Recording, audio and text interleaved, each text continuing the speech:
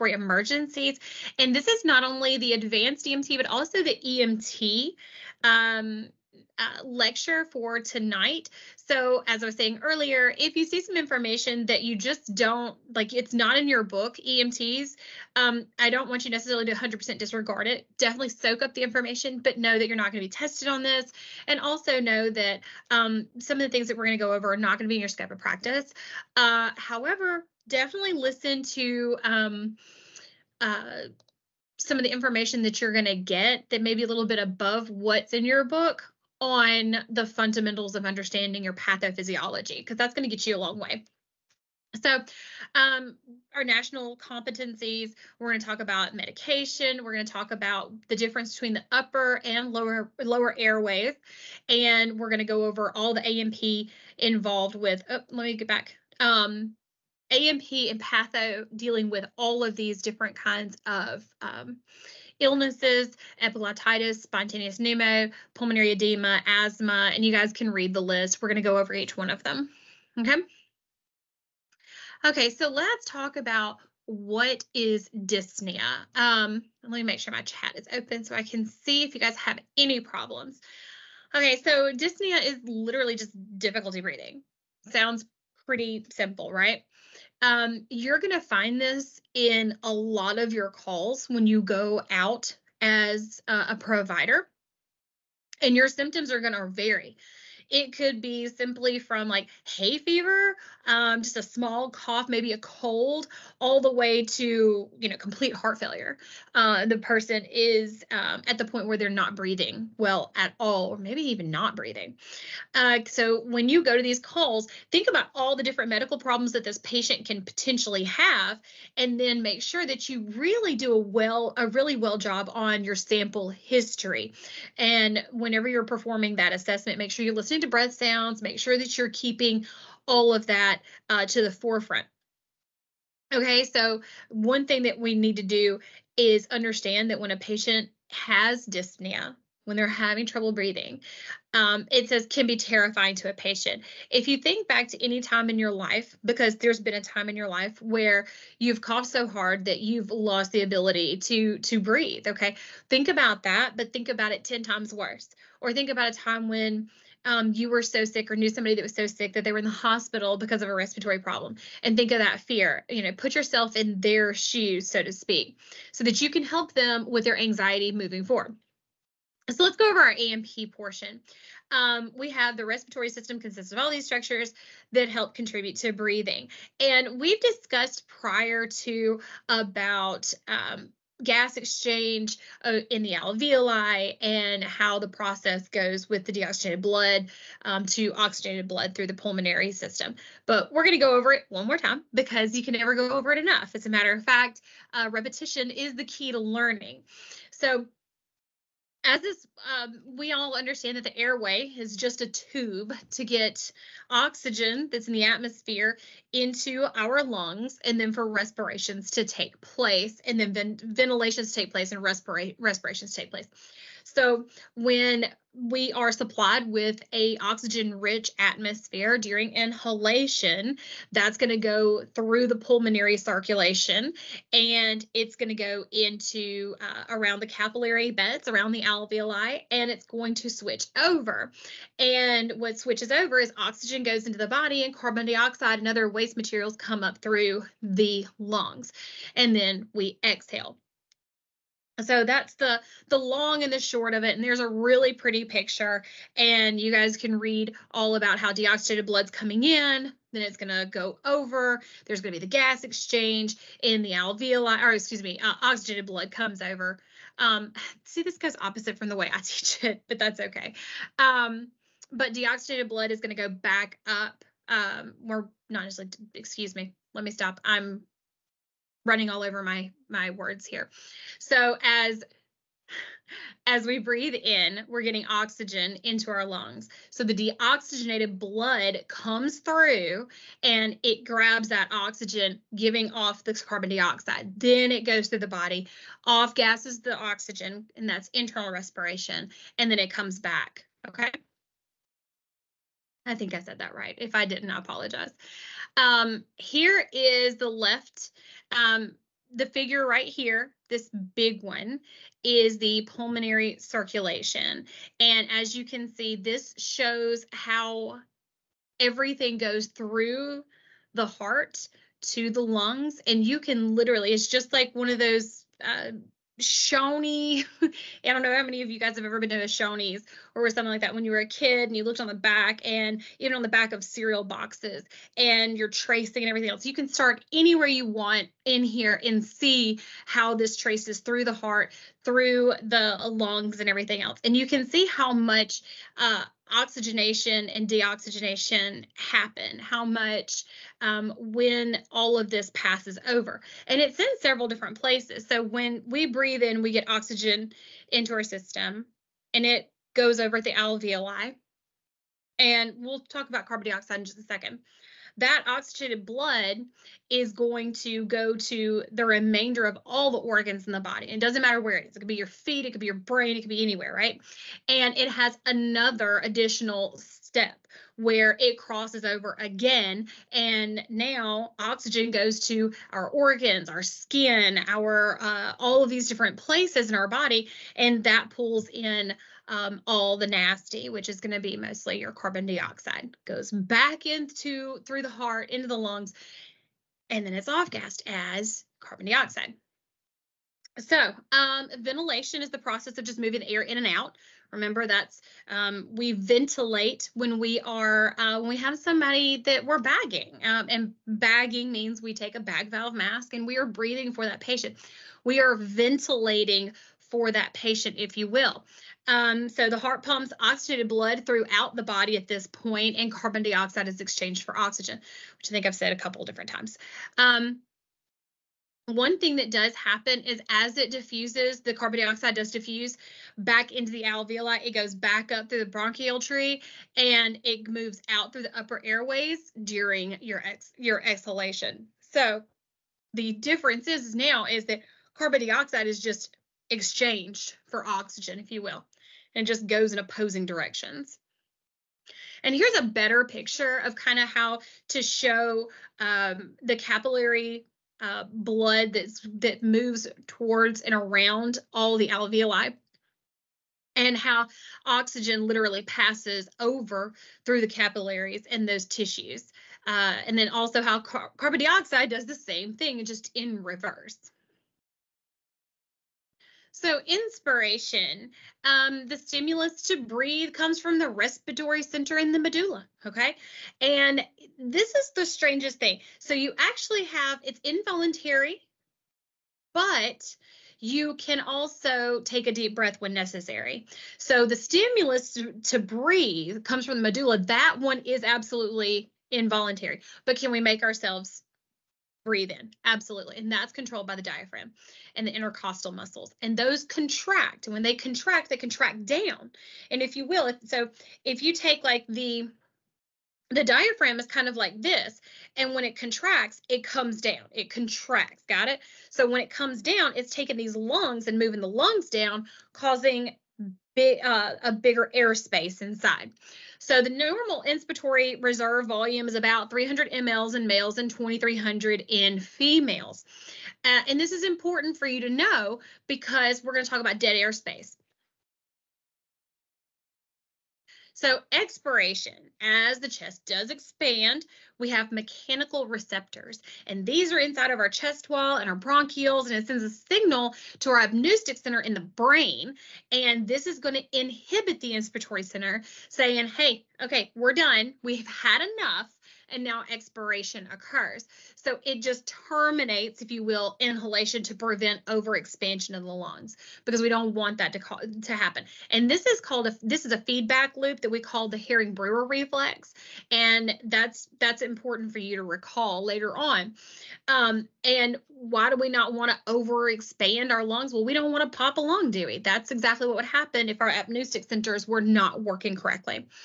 So one of the things about this is your normal expiratory reserve volume is around 1,200, and there's a discrepancy there naturally. So one thing about expiration is it's going to last twice as long as inspiration. And you can do this at home. You can take a deep breath and then blow it out. And you can count, or you can just listen to me do it, and you can realize that that is 100% true. So think about when we have somebody that's tachypnic. Remember, tachy means fast. So we know that 12 to 20 is the number for adults. That's our normal number. So if it's above 20 breaths per minute, that's considered tachypnea.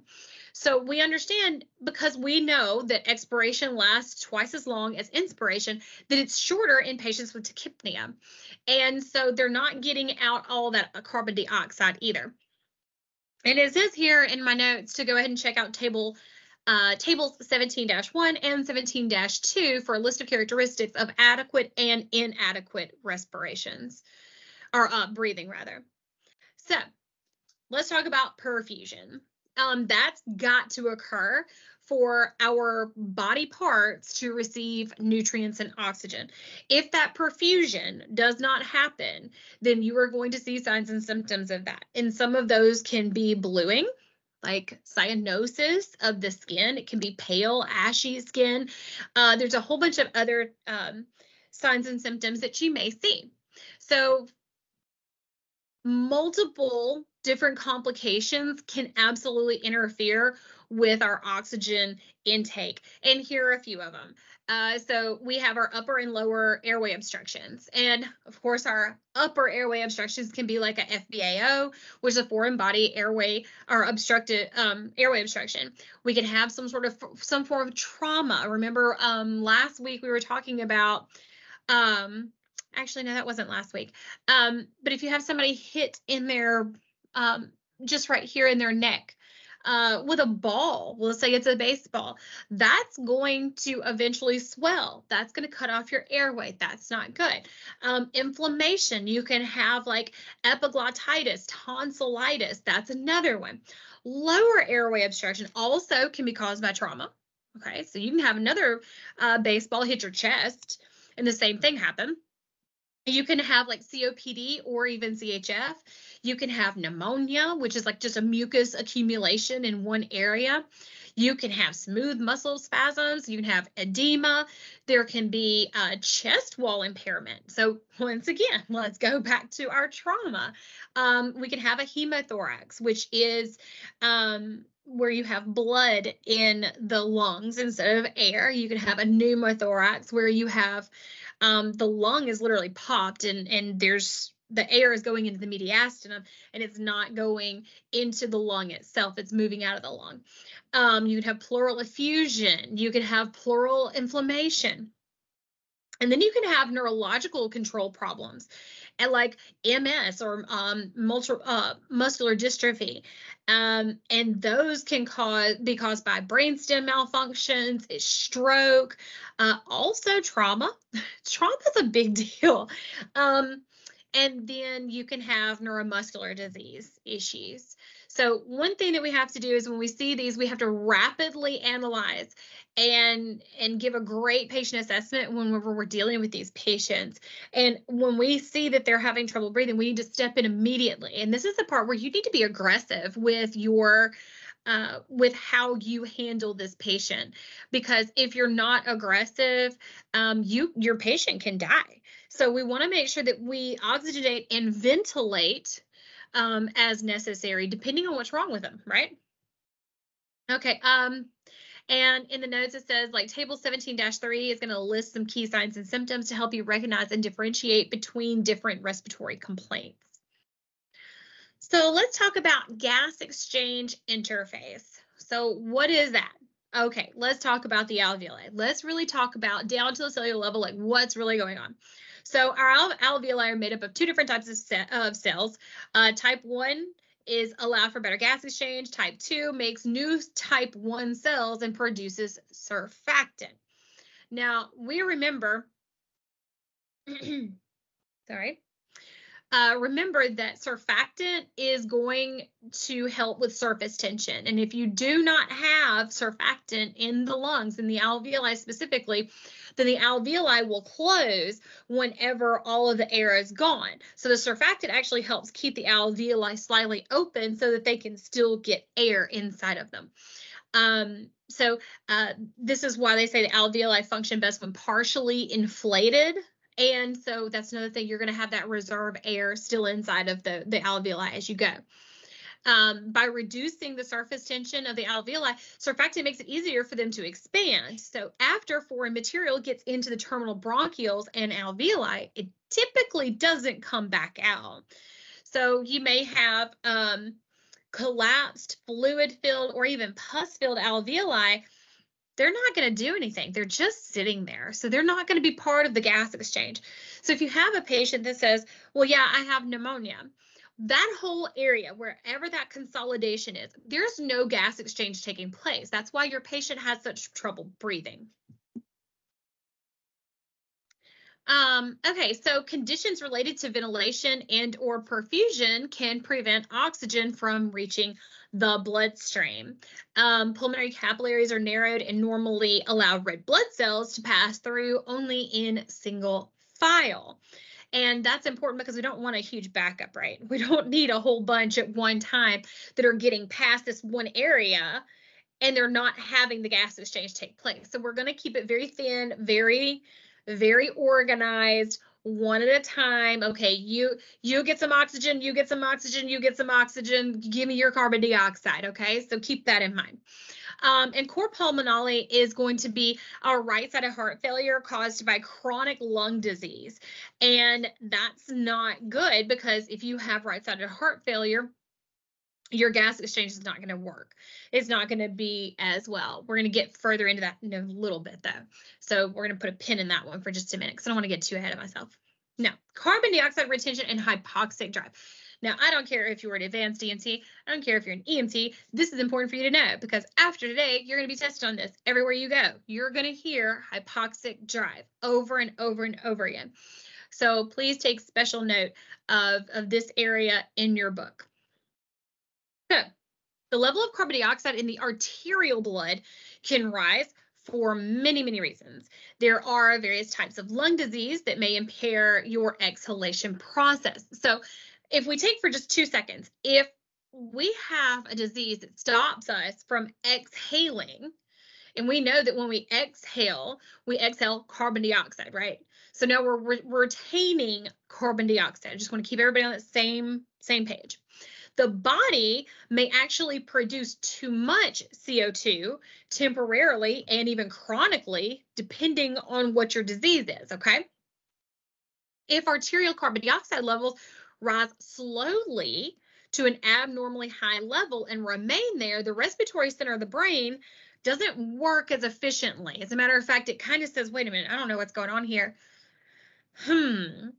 So the centers are not going to respond normally to this rise in the arterial level of CO2, and as a result, chronic carbon dioxide retention happens. Now, enter hypoxic drive. This is a backup system used to control breathing based on low levels of oxygen rather than high levels of carbon dioxide. Now, this is a gradual accommodation of higher levels of CO2, and then it uses this backup system to kind of control that breathing. And once again, it's not based on carbon dioxide levels, it's based on oxygen levels. Write that down, highlight it. It's based on oxygen levels, low levels of oxygen. So now, the stimulus to breathe is the detection of low blood oxygen levels. So I know that my EMTs, we haven't gotten really far into this, but COPD is one of those people that they may have like a SpO2 of 88, and they're like, yeah, that's my normal. And you're like, how? It's because it's their normal. So keep this in mind. If the arterial level of oxygen is raised, there's less stimulus to breathe. So we're not going to oversaturate our COPD patients or patients that have this issue, period, by giving them too much oxygen, because what will happen is the brain isn't working correctly. It's saying, wait a minute, oh, no, we have way too much oxygen. We're going to breathe 4 times a minute now. That's not okay. Pump your brakes. We're not doing that. That's killing someone, right? So we have to watch what's going on. And we have to understand our disease process to understand that these people have a very high CO2 level and the brain doesn't get that. And it says, hey, you know what? We're gonna figure this out. We're just gonna go on low oxygen levels. And the lower the oxygen level is, the better off we are. We're gonna keep breathing because we want to get those oxygen levels up. So the one thing that I do want you to keep in mind when we're going through this entire thing is never withhold oxygen from a patient who needs it. If they are struggling to breathe, if they are saying, I can't breathe, or they're in a tripod position, 1 to 2 word dyspnea, whatever it is, just because you know this in your head doesn't mean you're like, yeah, I don't think they need oxygen because I don't want them to die because I'm giving them too much. Absolutely not. Give them the oxygen that they require, because we're talking, you're not going to kill somebody in 10 minutes by giving them excess oxygen. You're just not, okay? Now, hypoventilation. When the lungs fail to work properly, the body can't dispose of carbon dioxide efficiently, and so it just accumulates in the blood. Okay, and it can cause respiratory acidosis. So those of you who don't know, carbon dioxide is considered an acid in our system. EMTs, this is something new to you, but I do want you to understand this. As we breathe out acid with the carbon dioxide, we're balancing our blood. Okay, so that's how this works in our system. So as it accumulates in our blood, excess carbon dioxide combines with water to form bicarbonate ions and hydrogen ions, also known as carbonic acid, and that's how we're going to get our respiratory acidosis. So acidosis can occur if hypoventilation is not recognized. Why? Because we're not getting that excess carbon dioxide out. We're just holding on to it and it's staying inside of our bodies. So if you think about it, impaired ventilation can be contributed to so many different things. Okay, COPD, CHF, it could be trauma, it can be atelectasis, it can be pneumonia. There's so many different things out there that can cause impaired ventilation. And we're talking about upper and lower airway obstructions here, right? So if we have impaired ventilation, then that means that we can't get that carbon dioxide out, okay? So that level in our blood is also directly related to our pH. So hyperventilating patients have that respiratory acidosis. I'm going to keep saying that because you guys need to know it. Once again, repetition is the key to learning, right? Right. Okay. As the carbon dioxide level does increase, their pH level decreases. So now that sounds like a little, wait a minute, what? But yes, the more acidic a person is, the lower their pH balance is. So there are many types of problems that could cause patients to hyperventilate. So there's our lung function issue, mechanism or mechanics of breathing, and the reduce in respiratory drive. You can also have like a Guillain-Barré syndrome. You can have botulism. There's so many different types of conditions that you can have. Spinal cord injuries. I'm looking over here at these notes. Yeah, botulism. I'm going to have a whole side note on botulism on how that works. But for right now, we're just going to move on. Okay, so hyperventilation. That's overbreathing to the point that the arterial carbon dioxide falls below normal. And this may be an indicator of life-threatening illness. So this is the body's attempt to compensate for the acidosis. It's trying to get this buildup of excess acid that's in this body, and it's saying, hey, what's going on here? The lowering of this carbon dioxide helps to compensate for other acids, and tachypnea without physiological demand for increased oxygen causes the respiratory alkalosis. So if you're breathing so fast that you don't have enough carbon dioxide in your system, the body is going to go into an alkalinic state. And that's going to cause several symptoms from this hyperventilation syndrome. And some of them, guys, you can see, mostly you'll see these as panic attacks, but you think about your anxiety, dizziness, there's numbness, there's tingling in the hands and feet, and this can cause the carpopedal spasms. And I don't know if you've ever seen a patient before or known someone that's had such a terrible anxiety attack or hyperventilation that their fingers literally crawl up like this, and it's because they can't straighten them out, and their toes do the same thing. It's very odd when you see it. And then you have the body's response to illness, buildup of acids, and this can occur in the absence of other physical problems. And so you're going to see this a lot during psychological stress. Okay. Now, let's do causes of dyspnea. And by the way, are there any questions so far? If there are, please feel free to drop them in the chat for me. Sorry, guys, I need a little sip of something. Okay. Causes of dyspnea. Well, there's a ton of those, right? Shortness of breath, difficulty breathing, you call it whichever one you want. But you're going to need to learn the word dyspnea because that's a big deal. One or more of the situations most likely does exist. Atelectasis, you can have damaged alveoli, obstructed airway passages, and that can be from blood clots. I mean, it can be from mucus. It could be air or fluid filled, pleural spacing and lining. It can be rib fracture, cystic fibrosis, pneumonia, seizures, hyperventilation syndrome, you name it, drug overdoses, carbon monoxide poisoning. So as you treat these patients and you figure out what's going on is the best way to continue to treat them. So like if we have obstructed airway passages such as blood clots, is there anything you can really do in the field? No, but we can oxygenate, we can ventilate if necessary. But if they have, if you know for a fact that they have a pneumothorax, then we call for additional help to take care of that, especially my EMTs, right? Because we understand that if there's no air inside of the lung, then there's no, oh goodness. I don't know what that was. That scared me.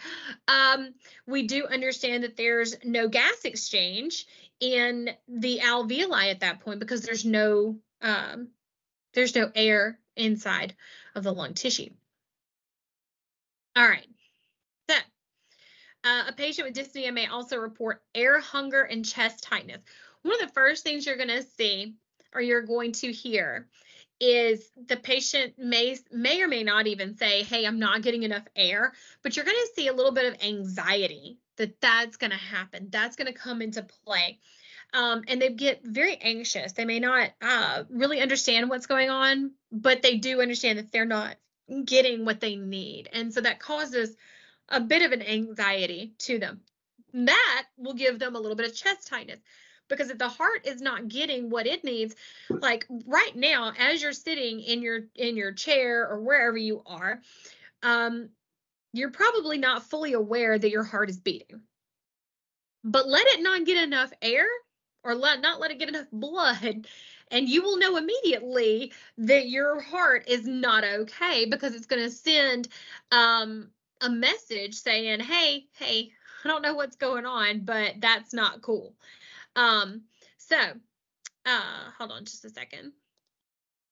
Somebody is unmuted and it keeps popping back on me. So I'm going to mute everybody. All right. Let me get back to my chat box. Okay. Where was I? Okay, so if you have a patient that has a cardiopulmonary disease, they're gonna have a lot of dyspnea. That's just commonplace with them because the fact that the air coming in and going through the heart, it's going to be damaged in such a way that the person is going to have to breathe more to get more oxygen to the heart. Like I said before, if you, as you're sitting there, you're not really having an issue with your heart. Most likely. I don't know everybody's story, but most likely you're not really aware that your heart is beating or doing anything else. But if it has problems, and especially if it's not getting enough oxygen, it's going to hurt, and it's going to make you breathe more and harder even. Okay. Severe pain can cause a patient to experience rapid shallow breathing without the presence of pulmonary dysfunction. So here's my question to you. Have you ever been hit in in your chest, or have you ever, let's just say you've been hurt in your chest somehow, physically, like a trauma. You don't want to take a big, deep breath, right? No. So if you're in pain, your patient is going to have that tachypnea, and it's going to be that rapid and shallow breathing, and there may not be a reason for it. It may just be that they can't take deep breaths because the expansion of the chest wall is going to hurt them. Okay. All right, upper and lower airway infections. So infectious disease may affect all parts of the airway, naturally, but infections may cause dyspnea by obstructing airway flow in larger airways. So we're taking right here, we're going to take croup and epiglottitis, and these are two that you're going to see a lot in the field. And it does say here, Table 17-5 does show some more diseases that you may be interacted, or you may see in the field as you move along. And for some reason, it doesn't give me a really good breakdown. Let me make sure. It's been several months since I've gone over this one. Okay, there's not a good slide for it. Okay, so essentially croup is going to be, you have croup and epiglottitis that you're going to see a lot in children, okay? And croup is going to just kind of restrict that airflow just a little bit, whereas epiglottitis makes the epiglottis larger, okay? And you'll hear of the croupy cough. It's like a seal-like bark cough. Whereas epiglottitis, you're going to see a lot more drooling and everything else because it is an airway obstruction. And as a matter of fact, children with epiglottitis, those are the ones that we just kind of hands off. We give them oxygen because they need that to breathe. Because can you imagine if your epiglottis is so swollen that you're drooling? Do you really feel like you can get a lot of air through that? No, you can't. So we're gonna oxygenate those children. And by the way, adults can get epiglottitis. I've had a run-in with one who was in their 30s. And that was very interesting because I didn't realize that adults could get epiglottitis, because going through EMT school, paramedic school, nursing school, that's not something that we were ever taught. But yes, adults can even get epiglottitis, and it's very painful for them as well. So these infections, whether it's croup or epiglottitis, it can cause an issue with our gas exchange, because if you can't get enough air through the airway, through those areas that are being blocked by this infection, well, obviously gas exchange is not going to take place as well. Now, let's talk about acute pulmonary edema. And then we're going to go on break for just a few minutes, okay? All right, so we have an accumulation of fluid in the lungs, okay? A normal alveoli does not look like that bottom part, okay? It's not stretched out as much, but this causes a decrease in gas exchange. Well, obviously, if we have fluid in our alveoli, we can't get gases across that, can we? No, of course not. It's going to result in severe dyspnea. Well, yeah, because I can't get gas exchange across that alveoli. That alveoli right there is completely gone. Like I can't use it anymore. So fluid collects in these alveoli and in the lung tissues itself.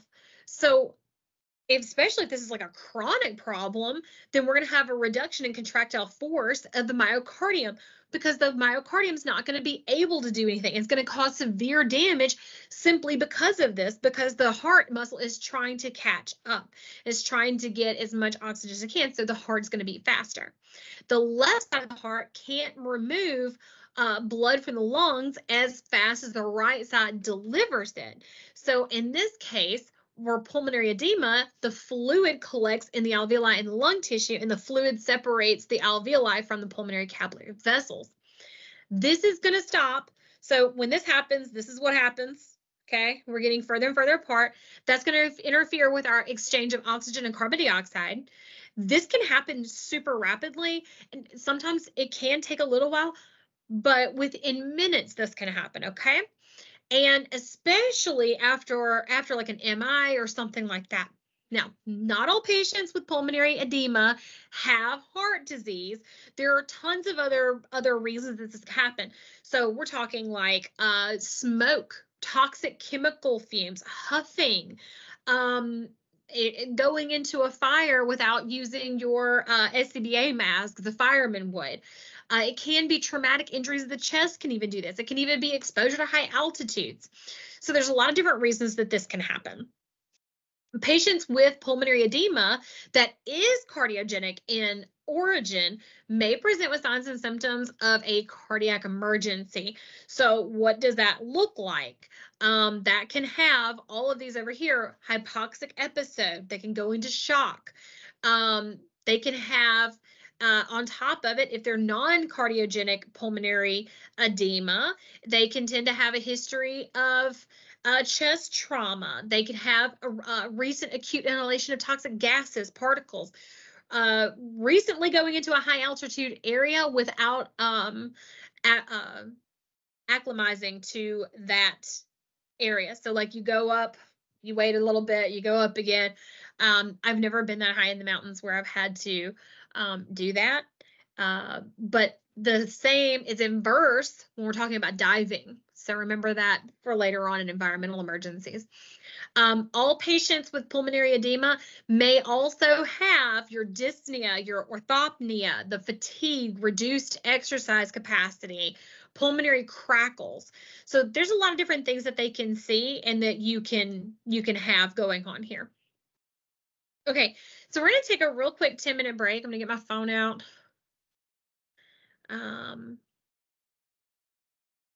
And I'm going to put us on a 10-minute break. I'm going to turn my camera off. So when my camera comes back on, you guys know we're going to start pretty soon thereafter. All right, going to go ahead and start. We got quite a bit to go. So let's kick it into high gear, so to speak. And by high gear, I just mean I'm going to talk a little faster than what I have been. So COPD, or chronic obstructive pulmonary disease, is a slow process that disrupts the airways and the alveoli. So cigarette smoking is the most common cause, but you will see people that have had asbestos poisoning in their history. Also, not just cigarette smoking, but older firemen that back in the day, they didn't use SCBAs and stuff like that. You're going to see COPD with those patients as well. So COPD, it's just kind of an umbrella term that describes a few different lung diseases, including your emphysema and chronic bronchitis, and also asthma. So the obstruction is going to occur in the bronchioles itself, and also your cilia, which are those hair-like, little finger-like projections that help get all that nasty out of our lungs. Well, they're unable to remove our excess mucus, and that's going to create this huge buildup. And what does that do? Well, that's where we get our chronic bronchitis from. So patients that have this chronic productive cough for at least 3 months per year for 2 or more consecutive years are going to be diagnosed with COPD. And so you'll see this more and more, but it is one that takes time. So pneumonia is another one that's under the COPD banner. And a lot of people know what pneumonia is. It simply just develops when the passages are consistently obstructed.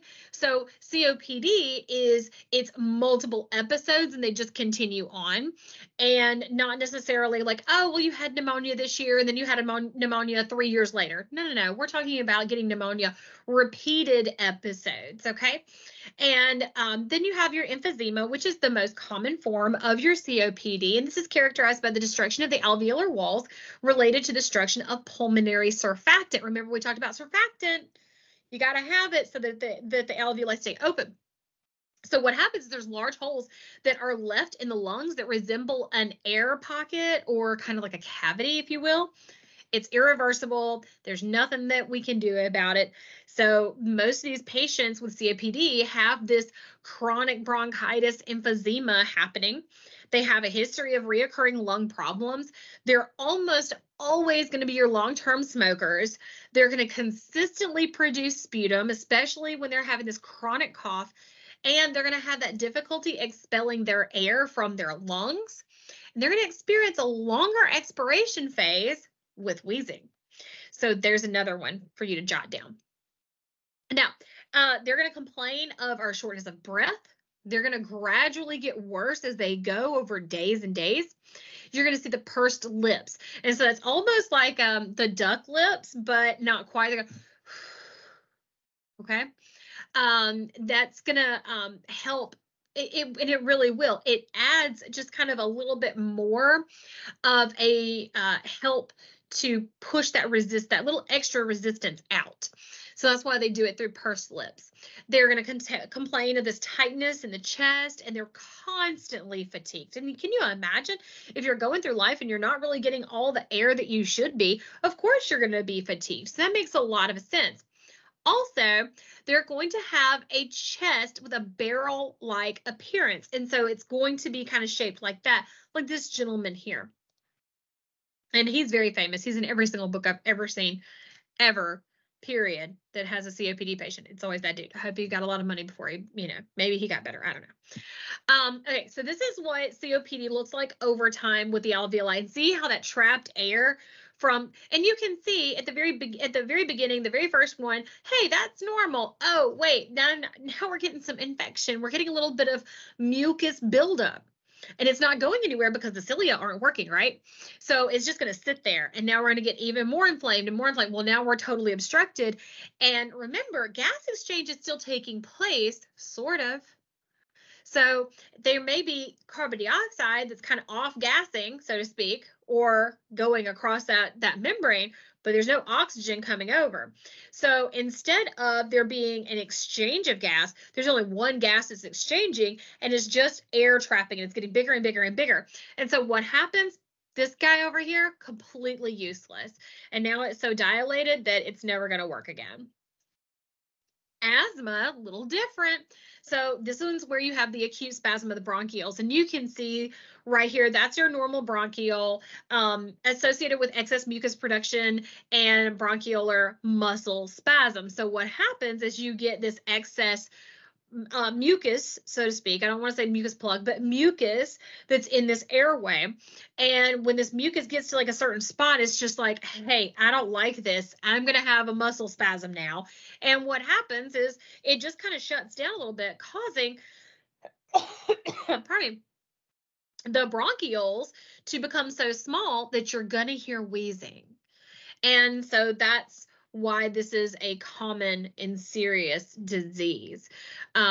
And then you can even have status asthmaticus. It's a severe prolonged attack, and that can't be resolved with conventional treatments.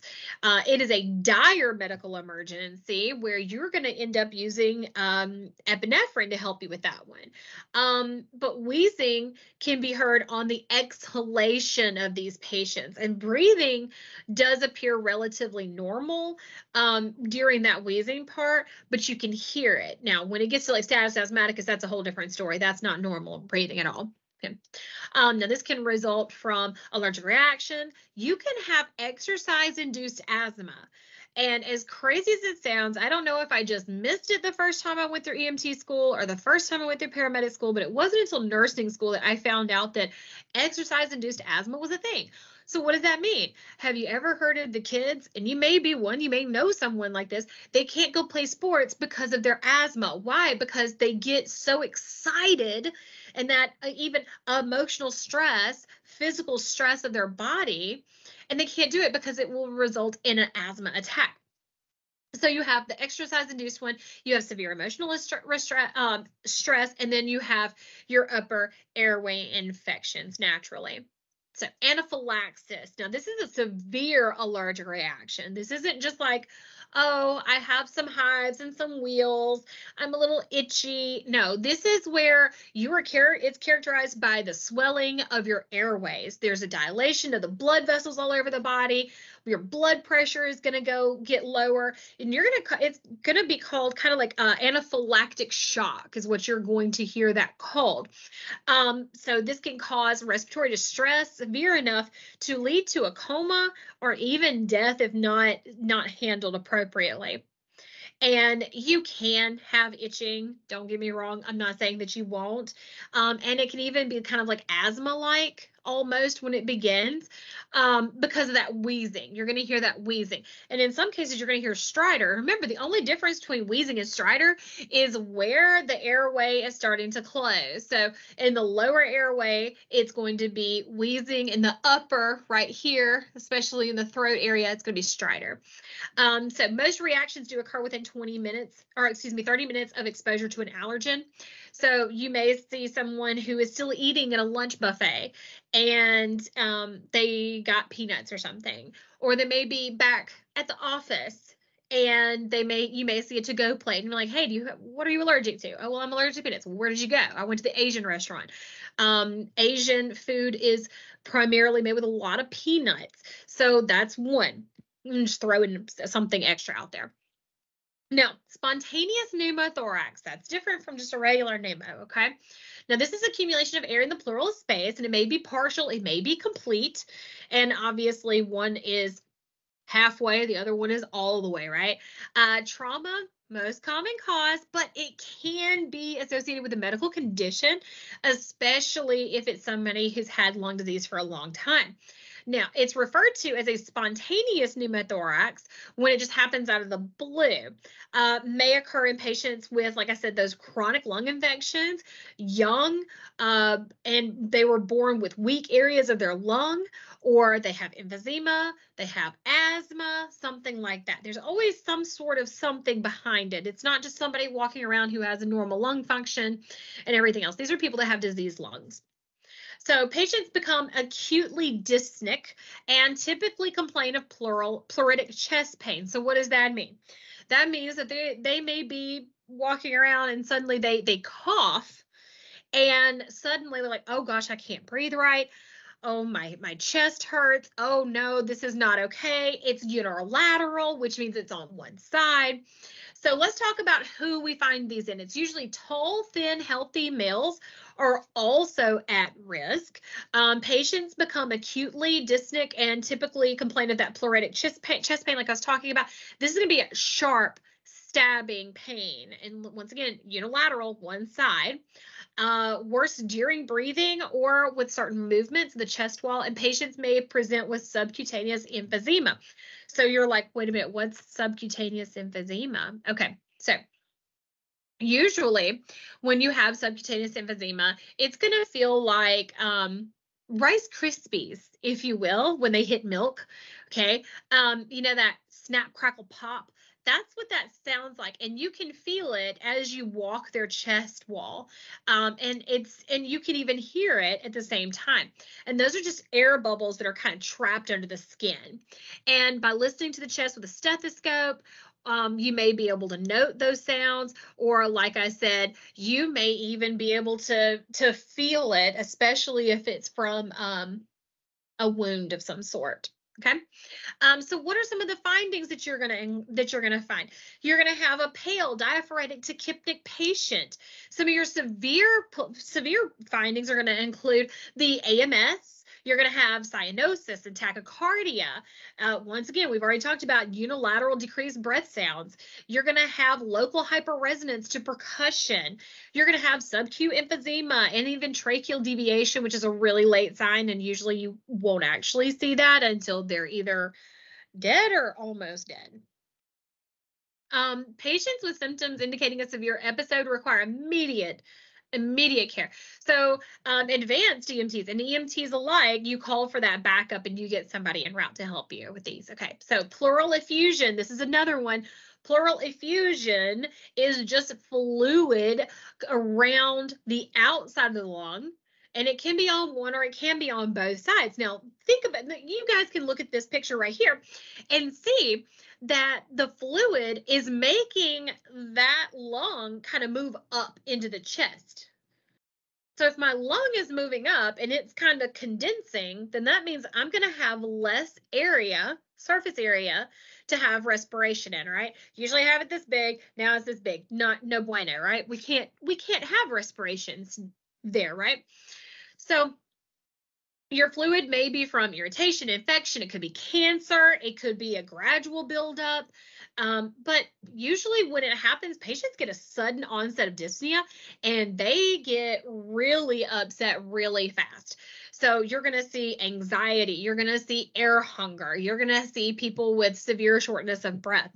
And you may even see this with think about patients with lung cancer. They have this a lot, and this is because of their shortness of breath also. So when you listen with a stethoscope in the chest, you're going to see, or not see, sorry, you are going to hear the decreased breath sounds over that region of the chest where the fluid has moved the lung away from that chest wall. So it may even be decreased or even absent breath sounds. Hold on just a second, y'all. 1 second. I have a 8-year-old. Hold on.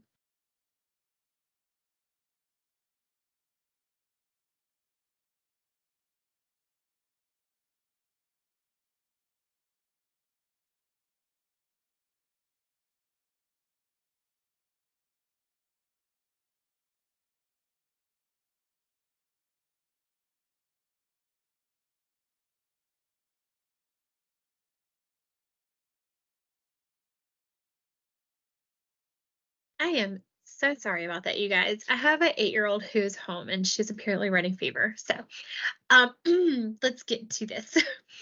Okay, so when you listen with a pleural effusion, like I said, you're gonna hear either decreased or absent lung sounds from that area, the chest wall. Patients usually feel better when they sit upright, and that makes a lot more sense because if you're laying down and you have fluid in the pleural space, that fluid is going to go back up under this lung, and it's going to cause even less of an area where they can breathe in and get more air exchange. Okay. So definitely make sure they're sitting straight up when they go. And then obviously the definitive treatment is fluid removal. We can't do that. That has to be done in a hospital by a physician. Pulmonary embolism. Let me tell you how far medicine has come in years and years and years. When I first started back in 2003 was the first time I took CPR, and they said if someone is blue from the nipple line up, meaning they've had a pulmonary embolism, which, by the way, if you don't know what a pulmonary embolism is, it is a blood clot that stops the circulation of the venous system, and it stops the travel from that to the pulmonary artery. Literally, it can decrease or completely block that blood flow. When you see the complete block, the patient's going to be blue literally from the nipple line up. It's very definitive. It's very eerie. It's very strange. And when I was first taught CPR back in 2003, we were taught, well, if that happens, you should just give up and just go on home. The patient is dead. There's nothing you can do. Pronounce on scene. It was really bad.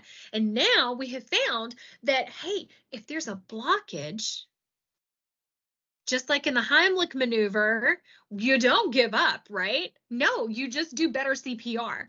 And so we've been able to find that we can save patients. And that was something that changed 10 years ago, probably longer than that.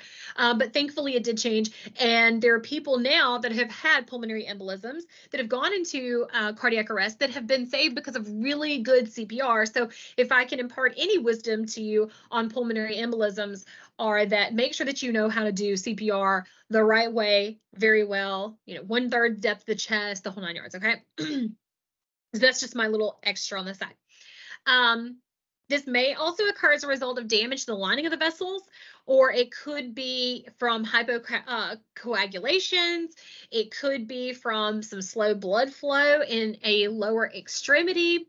Some of those risk factors are going to be like your immobilized legs after surgery. It's not just that, it's also hip surgery. If a patient goes in and breaks their hip, that's another one. Smoking, women who smoke that take oral contraceptives or just oral contraceptives, pregnancy, infection, cancer, sickle cell anemia, prolonged inactivity. That's why they say if you're going, if you're on a flight from Jackson to New York, Jackson, Mississippi to New York City, New York, then you need to get up and walk around for a little bit. If you're going from New York City to, say, Ireland, you need to get up and walk several different times, because that can cause a blood clot, which can go to your heart. It can go to your lungs, okay? And being bedridden is another one. So some of the signs and symptoms: severe dyspnea, tachycardia, tachypnea, varying degrees of hypoxia, cyanosis, acute chest pain, hemoptysis, and this is the coughing up of blood. And I'm not talking about like movie death scene coughing up blood. I'm talking about they're going to cough and there's going to be like a little bit of blood like on their hand. It's not going to be like it's not gonna be gushing or anything else. I don't want you guys to think, oh, well, I saw this one time on blah, blah, blah. No, it's some coughing up of blood, but it's not like a geyser, okay? However, we'll get to those later because there are some. So let's talk about obstructions of the airway. So we know that the number one in patients that are unconscious is the tongue, right? Right. But patients with dyspnea may have a mechanical obstruction.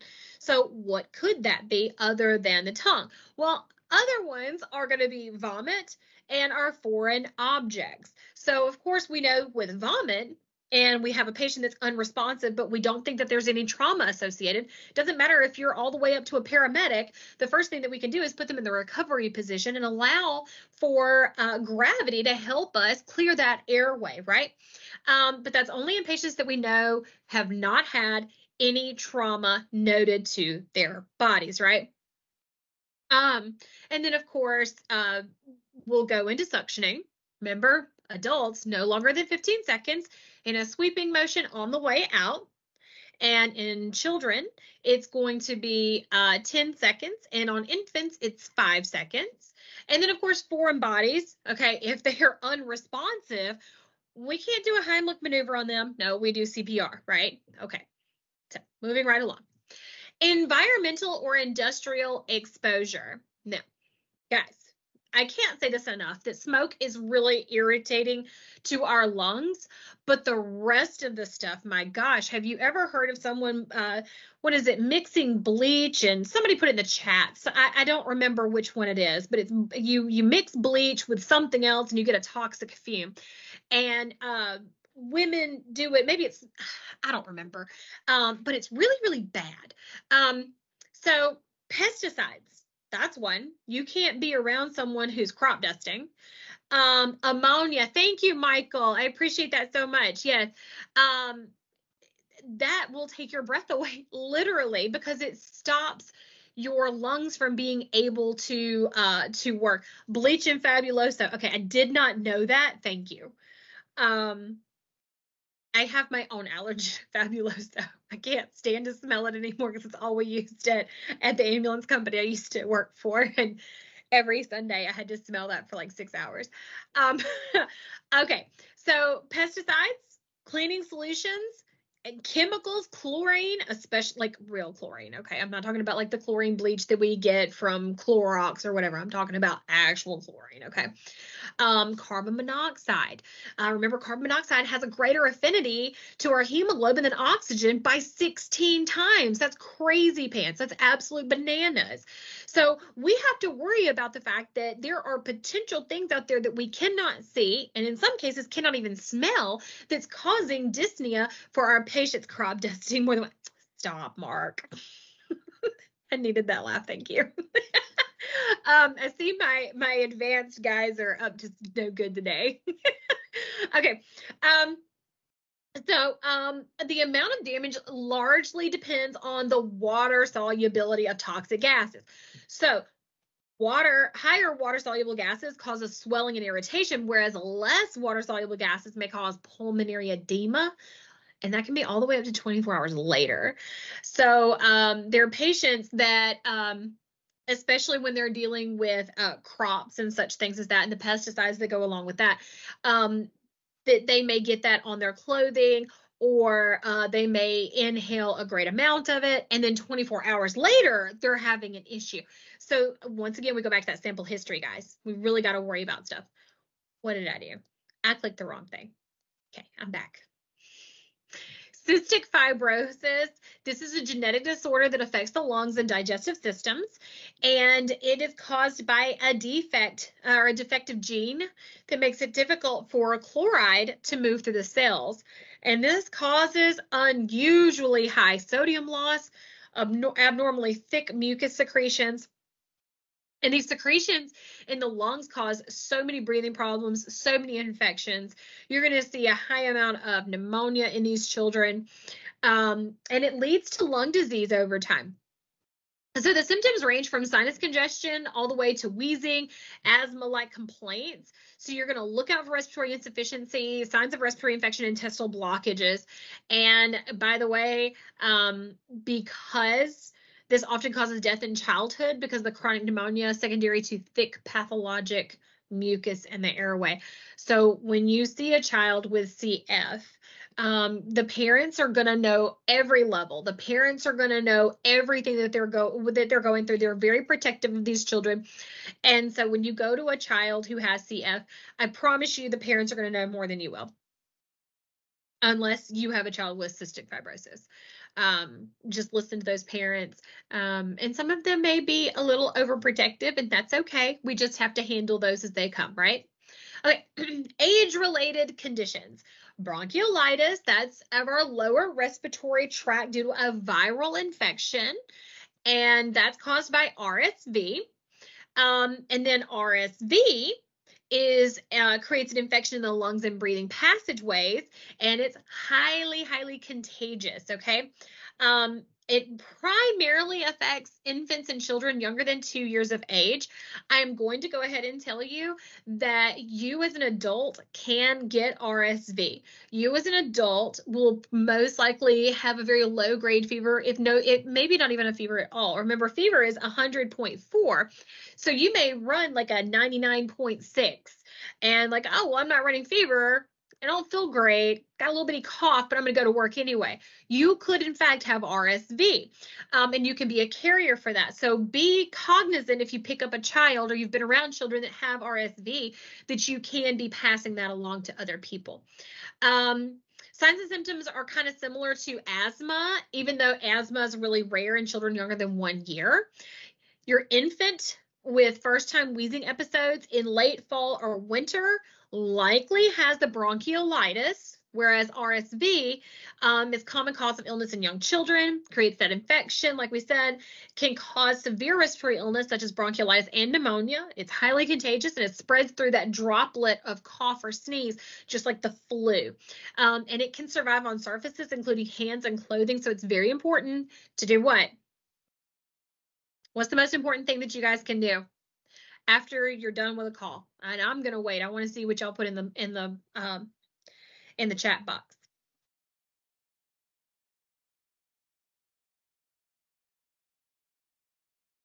Decon, yes, wash hands. Absolutely, guys. That's exactly what I'm looking for. Washing your hands is so extremely important because we don't want to give this to anybody else, right? I got you, Mark. I knew what you meant. Okay, so croup. Told you guys we were going to get to it. Here we are. This is inflammation and swelling of the pharynx, larynx, and the trachea. So this is going to be this upper airway portion right here, right? And this is often secondary to acute viral infection of the upper respiratory tract. Your hallmark signs are the stridor and that seal bark cough. Remember, the difference between wheezing and stridor is just where you hear it, okay? Wheezing is in the lower airways, whereas stridor is up here. And if you can imagine, someone has a kid has swallowed like a marble or a toy car or something like that. There's some air that's moving in and out, but you know there's something there, right? That's the same thing, except for now, instead of it being a foreign body obstruction, it's not. It's your pharynx, larynx, and trachea that are swelling, and the child's having problems breathing.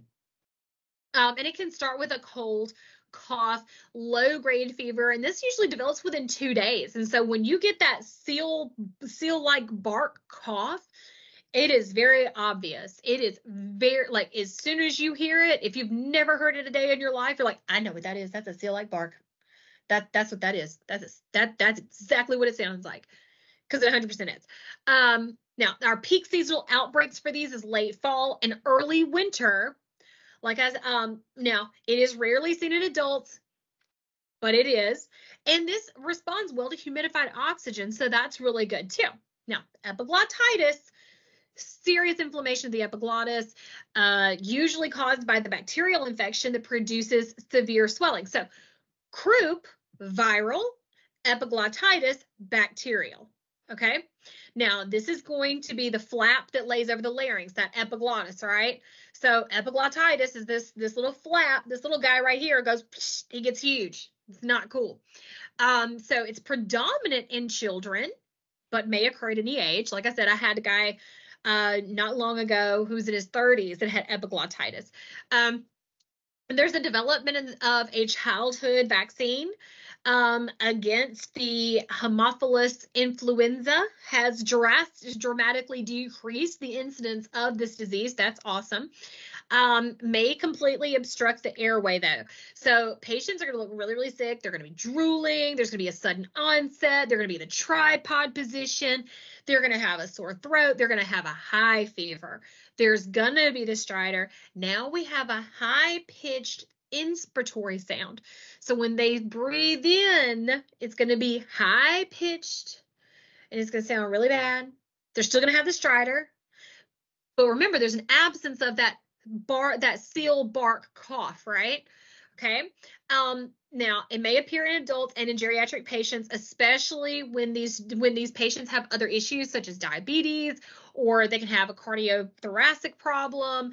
There's a whole bunch of different things that they can have, but usually there's a comorbidity. It is caused by different bacterial and even viral organisms. So yes, this one can be viral. Most likely epiglottitis is bacterial though. I do want y'all to know that. However, this can and is a potentially life-threatening condition, and deterioration can occur very quickly. And so quickly, I do want to back up real quick. Even in paramedics, paramedics usually aren't we're not a whole lot of scared, a whole lot of nothing. That's a whole lot of double negatives in that sentence, but epiglottitis is one of them that we don't mess with. We're not going to intubate those children until the final moment, and we usually try to get them to a hospital as quickly as possible. Okay. Pneumonia. This is a ventilation disorder caused by the infection of the lung, and it's the 8th leading cause of death in the United States. That's big. That's humongous. It's in the top 10, guys. So it's group of specific infection, so it's not just one single disease. Who is at most risk? We have very young children and then the elderly. So if you're in my age range, you're normally, yeah, you're going to get it, but you're going to be okay for the most part. Tack on about another 30 years or so, give or take. You may have some issues. Presents as a localized infection in the lungs that may cause atelectasis. Remember what atelectasis is? That's where the alveoli shut, right? Okay. If left untreated, can become systemic, leading to sepsis and then septic shock. And we're going to go over shock later, not in this chapter. Signs and symptoms are going to include your acute onset of fever and chills. You're going to have a productive cough and purulent sputum, pleuritic chest pain. You're going to have excessive mucus causing pulmonary consolidation too. Pertussis. This is an airborne bacterial infection, super highly contagious, usually affects children younger than 6. And that's going to be just like the flu, passes that droplet infection. Of course, that also means that it's going to stay on surfaces for long periods of time. Now, this one's going to have a whoop sound on inspiration after a coughing attack. So it's almost like they have this cough, cough, cough, cough, whoop, when they breathe in. It's a very fast, oh, I can't do it, obviously, because I don't have it, but I'm trying. So forgive. I'm not going to win an Emmy over here, okay? But you are going to have cold-like symptoms, but the coughing spells can last for more than a minute. And can you imagine if somebody's coughing for over a minute. These kids are going to come back and they're going to be like, okay, I can't breathe. And they get exhausted. So be ready for that too. Now, your child or the child may turn red. They may turn purple. Why? They can't get air exchange. They can't get gas exchange because they're too busy coughing. They can't get any air in. So all they're doing is coughing and coughing and coughing and coughing. And that's why you have that whoop sound on the inspiration as well. So you're going to have a lot of parents that are going to call 911 because, I mean, my gosh, if that happened to one of my kids, I'd be calling 911 too. Okay. Airway obstruction. All right, guys. If it's a young child, especially if they're crawling around, I'm automatically thinking that if you have some shortness of breath on your kid, they've been otherwise perfectly fine. And then suddenly they're drooling and maybe there's a little stridor. All right. What toys was your kid playing with? Because children, especially crawling babies, are going to discover the world through putting things in their mouth. That's what they've been doing their whole lives up until this point, and it hasn't let them down yet, right? So that's what you're getting. Another one is going to be tonsil inflammation, may also partially include the airway. And some children come equipped with larger tonsils than others. That was something that I did not know. I have 4 children, for those of you who do not know. And my 8-year-old who is running fever right now has abnormally large tonsils compared to the other 3. So not all tonsils are created equally. So when one of them does become a little bit more inflamed than the other, it can become a partial airway obstruction. Dysfunctions of the tracheostomy may also create that upper airway obstruction. And of course, don't forget about anything lower airway, and that's below the vocal cords. So you can have trauma to your trachea, you can have lung disease, mucus accumulation, smooth muscle spasms, and even edema. And that edema can be caused from toxic chemicals, superheated air, and other. So heart failure. This is when the heart muscle is injured by heart attack or another illness, and this is going to result in that pulmonary edema. The heart's just not able to maintain the cardiac output that the body needs. So when the pulmonary edema happens, or then it results in pulmonary edema, so some of our risk factors are your hypertension and history of coronary artery disease, and or AFib or atrial fibrillation. So some of your signs and symptoms are going to include difficulty breathing, especially upon exertion, sudden attack of respiratory distress, feeling suffocated, cold sweats, and tachycardia. Now, wet lung sounds versus dry lung sounds. Well, wet sounds are associated with pulmonary edema, whereas dry is COPD. Okay, you have to think about it. If it's edema, it's wet, right? COPD, not so much. There is a table in your book, 17-6, that's going to help compare the two.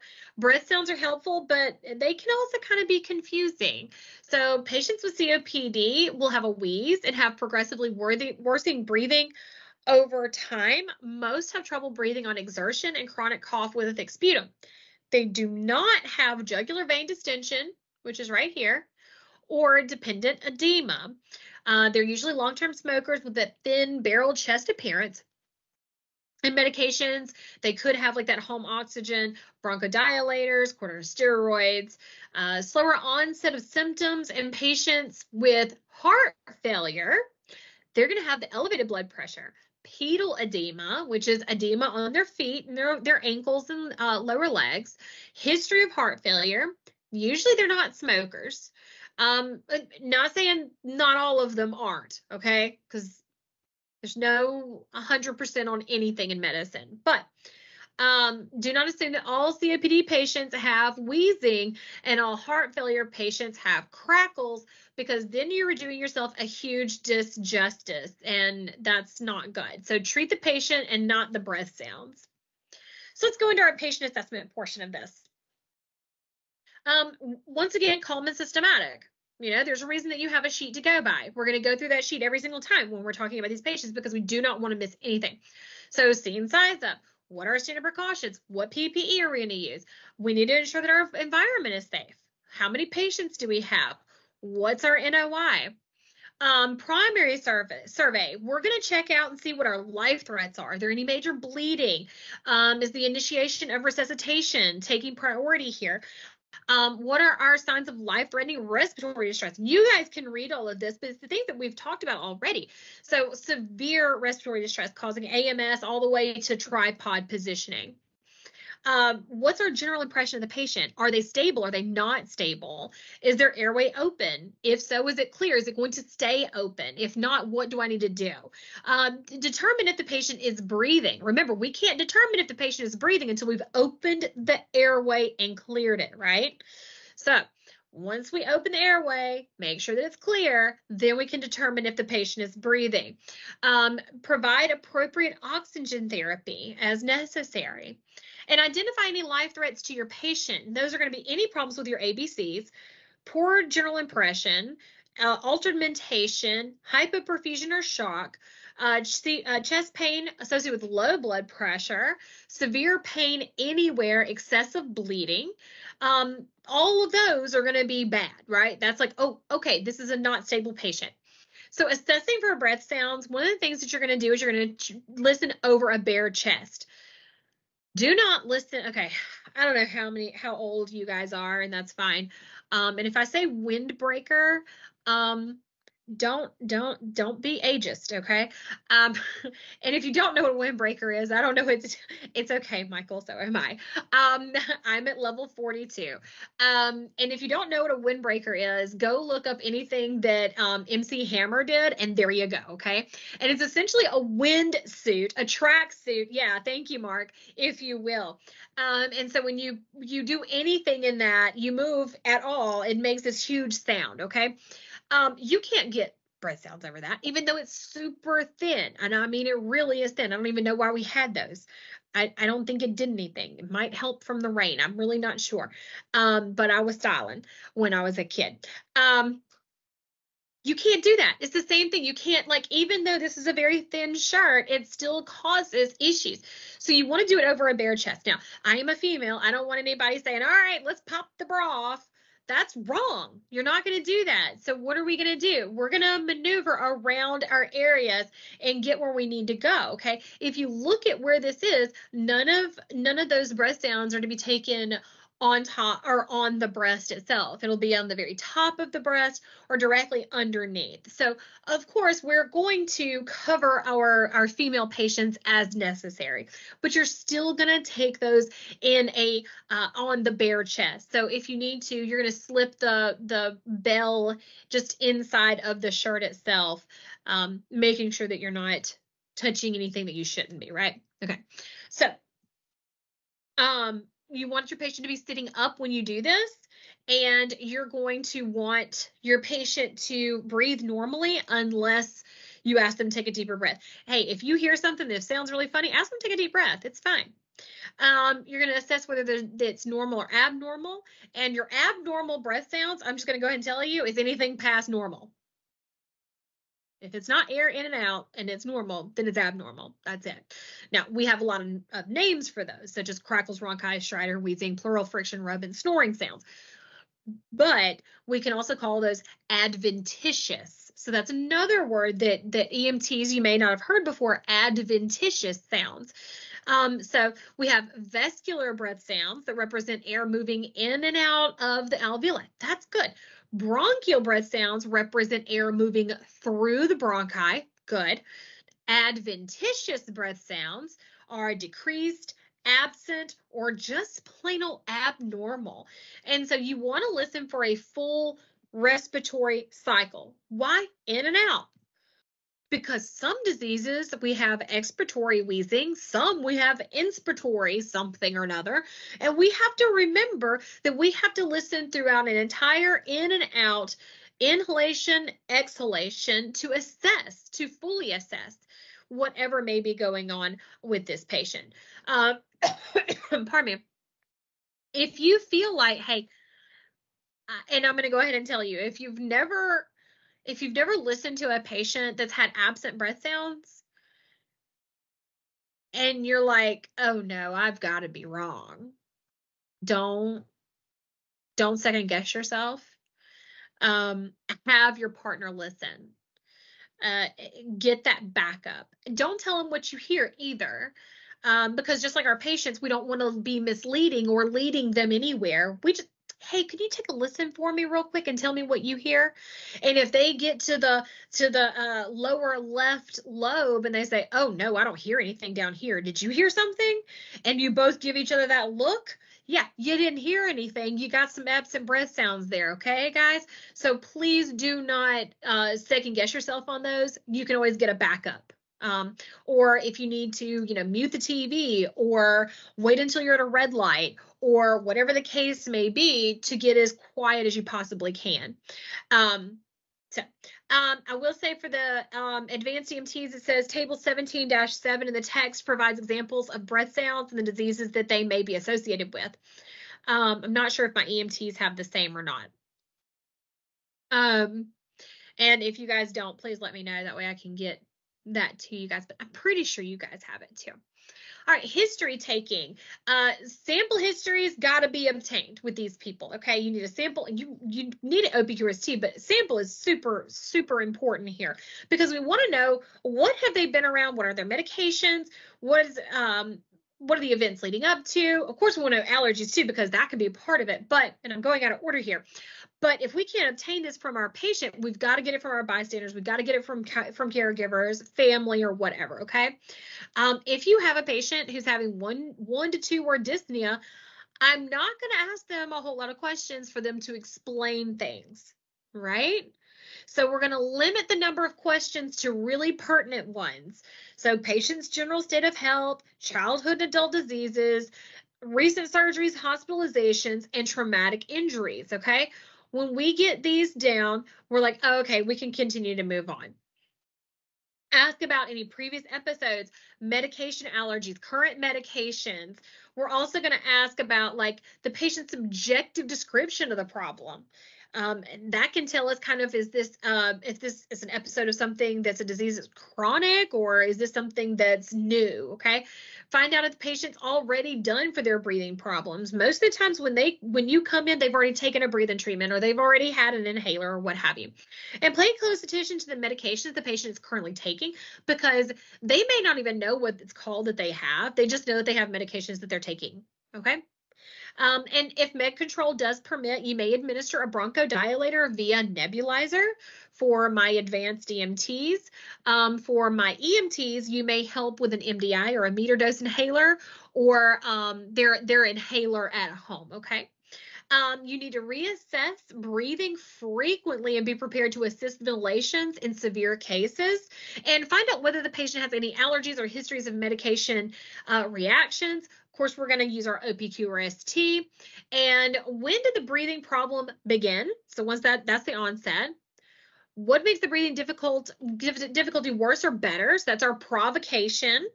And then how does the breathing feel? What's the quality there?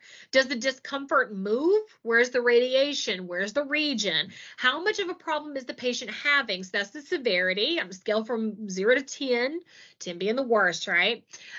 Is the problem continuous? Is it intermittent? What has been done to alleviate the problems prior to us getting there? And does the patient have a cough? Is it productive? Is it non-productive? If it is productive, what is the color of the sputum? Is there any hemoptysis? Remember, hemoptysis is coughing up blood, wheezing, fever, chills. Is there an increase in sputum production today? Has there been any exposure to smoke, or does the patient have a history of smoking? Has there been an exposure to toxic fumes or chemicals? So there's a lot of different questions that we can ask here, okay? Chronic respiratory conditions. Patients with chronic conditions may have long periods in which they are able to live relatively normal. And that's great. But then sometimes they get that worsting experience, and it's really acute, because you can have an acute issue with a chronic lung problem, okay? So chronic lower airway obstruction makes it difficult for patients to breathe deeply enough to clear their lungs, right? Obviously. If a new infection lung occurs in a patient with COPD, the arterial oxygen level may fall rapidly, okay? So if that happens, we have to pay attention to our respirations. Remember, we talked about how the apneustic center in the brain doesn't get this. They're like, wait a minute, I don't understand. There's a whole bunch of carbon dioxide levels. So, forget that. We can't figure this out. We're just going to go on low O2 levels. So now we have lowering O2 levels. So now we got to pay attention to our respirations at this point. Remember that, okay?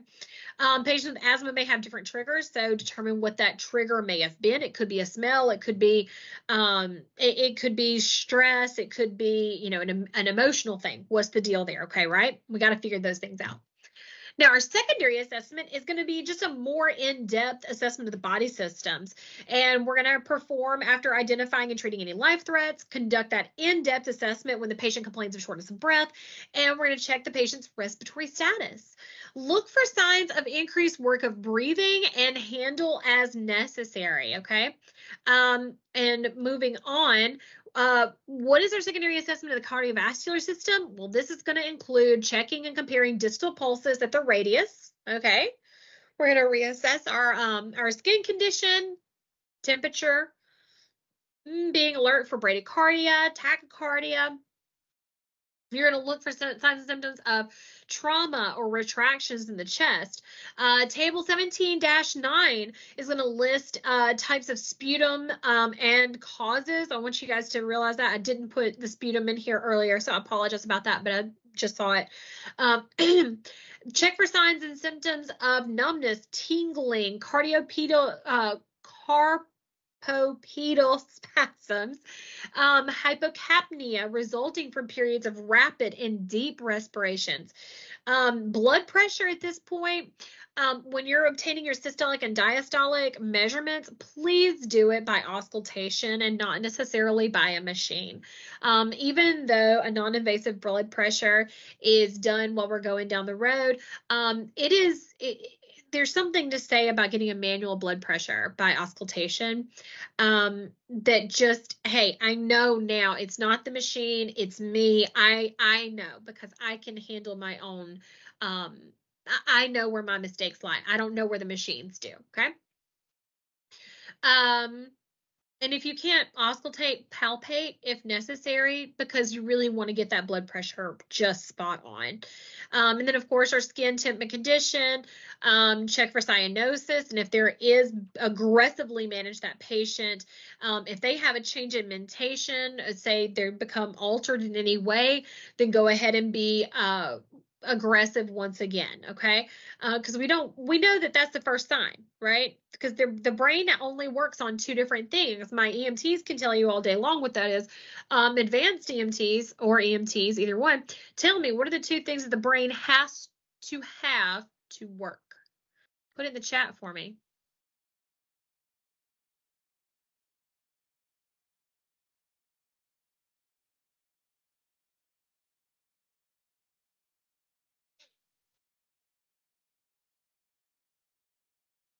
What are the two things that you have to have in order for the brain to work? Two things. Oxygen is one. Good job. What's the second thing? Very good, Sierra. Very good. Oxygen and glucose is the correct answer. Good job, Lindsay. Stephen, good job, guys. Good job, good job. Okay.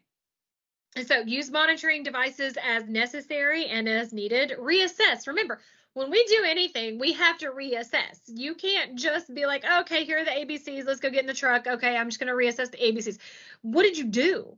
We got to reassess the patient after we've done something, right? So if we have had to open the airway, we need to reassess the airway. If we have given them oxygen, we need to reassess their breathing rate, depth, and quality. We need to reassess their to auscultate their breath sounds if we've helped them with the meter dose inhaler, or if we've given them a nebulizer treatment because we called med control. We need to reassess their pulse. We need to reassess all of those things, okay? And you want to continue to monitor these. Remember, 15 minutes for someone who's stable and 5 minutes for someone who is not. Why 5 minutes? Because we can rapidly change in a 5-minute time period. 5 minutes is all it takes to lose a patient. Heck, less than that in a lot of different cases. So when, sometimes when you're going down the road and it's just you in the back of that ambulance, guys, sometimes it takes 5 minutes to go over all the things that you've already done, and then you're right back to square one, reassessing. But we're trying to figure out, hey, are we doing good or are we doing bad? We have to figure those out. So be prepared for those. All right, so let's go ahead and take a 10-minute break, and then we'll come back and wrap up, and hopefully the next wrap up will only be about 30, 45 minutes. Okay, guys? All right, so when my camera comes back on, we will start back. All right, guys, let's finish this up. All right. So emergency medical care, we're going to perform our standard intervention. So we're going to oxygenate in anyone that has a saturation below 94%. And we're going to provide psychological support, because that's really important for us to consider with patients with dyspnea, because, you know, once again, I said, if they're dyspneic at all, they're going to be anxious at first. We're going to speak to them in a calm, professional, and caring demeanor. We're going to decrease the work of breathing. So muscles must work harder during respiratory distress, and a tremendous workload uses large amounts of energy, which requires even more oxygen and ventilation. So at some point, the patient's going to just become really, really tired and unable to continue this work of breathing. So some patients with asthma may compensate for days, hoping that the steroids and bronchodilators were going to resolve the attack. Sometimes they'll be supine with their with or without legs raised, especially in our overweight patient, and that's going to cause abdominal organs to compress the diaphragm. Okay, so we got to worry about that. Think about abdominal distension with air or blood compounds, that the situation, right? So think about removing our constricting clothing, belts, tight collars from around the patient's neck, things of that nature. Don't make your person walk. My biggest pet peeve in EMS are people that are like, all right, just walk the stretcher. I'm sorry, dude, my leg's on the outside of my leg. I'm not walking anywhere. But there are people that are out there, and y'all know who I'm talking about. Don't be that person, okay? Think, if it were you, would you want to walk to the stretcher? If the answer is no, don't make your patient do the same. Move things around and get the stretcher to them, okay? Provide supplemental oxygen, administer that oxygenation in the concentration that is necessary to be effective. Remember, our pulse ox is a really useful guide for oxygenation, if, of course, it's accurate. We have to think about our carbon monoxide. It is safe to administer oxygen in concentrations less than 50% to almost anyone, and that's going to include like our ABC's airway breathing. Can you walk to the stretcher? Stop it. Yes, that's something I've said before too, but no. That was only when I was burnt out. I took a little breather for a little while, and then I went back and I was like, oh yeah, this is what it's like to not be burnt out. So if we think about giving someone oxygen through a nasal cannula, that's only 24% oxygenation, or 24% concentration of oxygen.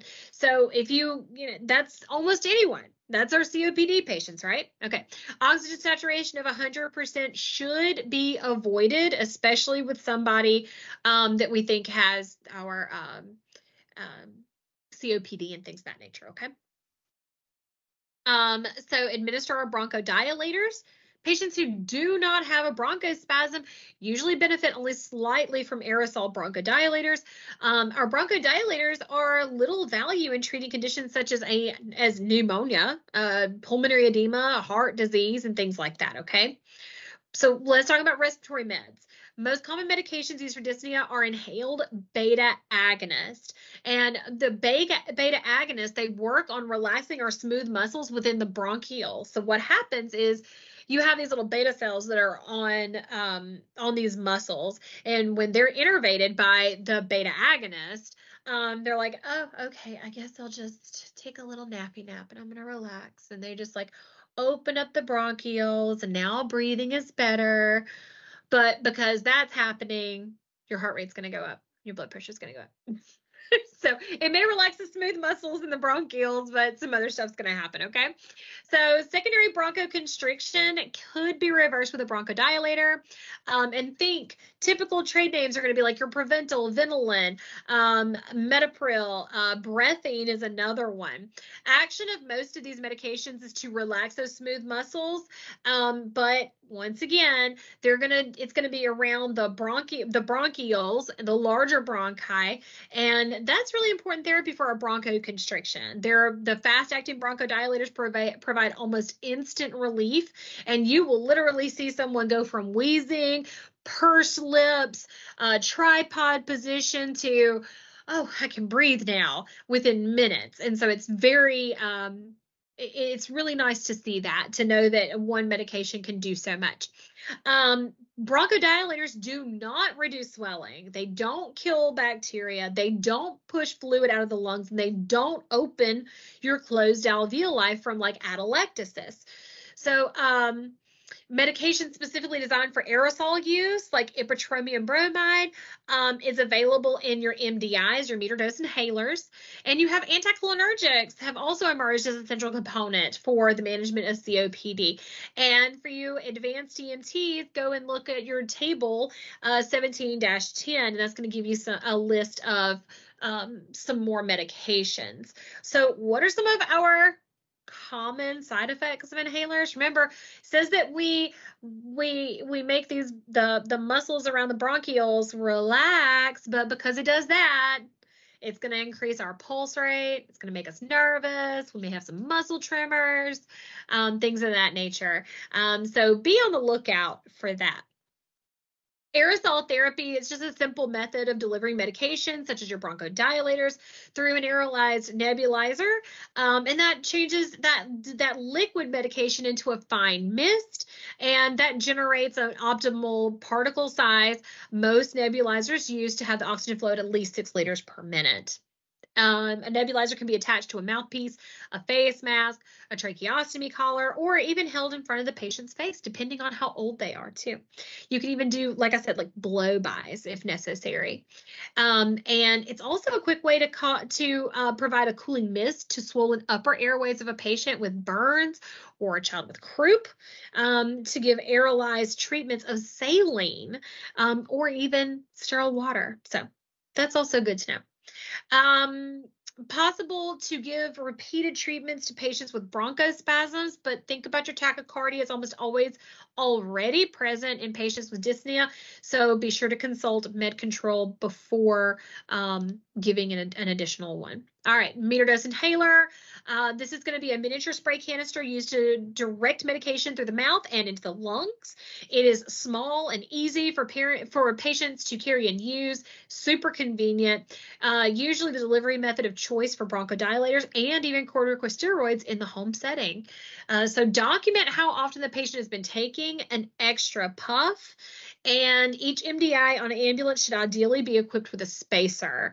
And this is what this right here in the picture is, that spacer. You have your MDI, which is the orange thing, and then this white clear plastic is going to be your spacer. And what that does is, some people don't have the ability to really take a good breath in or out, and so they lose some of that medication. What the spacer does is it collects that medication, alleviating that whole problem of losing all of that excess medication to be lost into the environment. What it does is it keeps it right there, and they just keep breathing in and out until they get all of it. Okay. Patients should try to inhale the medication deeply, then hold their breath for a few seconds. Why? Because we want that to get as far into the chest as possible and as deep as possible. And then we want it to sit there for just a few seconds so that it takes a good effect. Contraindications do include patient who's unable to help or coordinate inhalation. Guys, if they are not able to coordinate inhalations with you, then they are already too far gone and we need to do something else, okay? MDI is not prescribed for the patient. Remember, we had 11 rights now, or 12 rights. Patient has already met the maximum prescribed dosage, and or that medication may be expired. So now we have our dry powder inhalers. They're relatively convenient, easy to use, rarely used during our emergency care. Those are the ones that are going to be usually used daily anyway. Consider fluid balance. Common practice to give a fluid bolus to younger patients. Pardon me, goodness, y'all. Common practice for that in these conditions in an older adult or other patients, maybe with cardiac dysfunction, don't give too much fluid because that's going to cause your pulmonary edema. We don't want to do that. Always assess for breath sounds before and after giving a fluid bolus to make sure that they don't become overhydrated. because that can cause that pulmonary edema, okay? Support or assist ventilations. If your patient gets too tired, you may have to breathe for them, and you may have to be really aggressive with your treatment. So some patients may simply require a BVM for a short period, and it's important to be confident in your bag mask ventilation technique. So if you're not really ready for that, you need to go ahead and start getting ready for it. Also, remember, we want to worry about gastric distension and then vomiting from over-aggressive ventilations. So don't do that either. Okay. Continuous positive airway pressure, our CPAP, used to treat obstructive sleep apnea and treat respiratory failure. So many people with our obstructive sleep apnea do wear these CPAP things at night, and that's wonderful. That's not what we're doing in the ambulance, okay? This one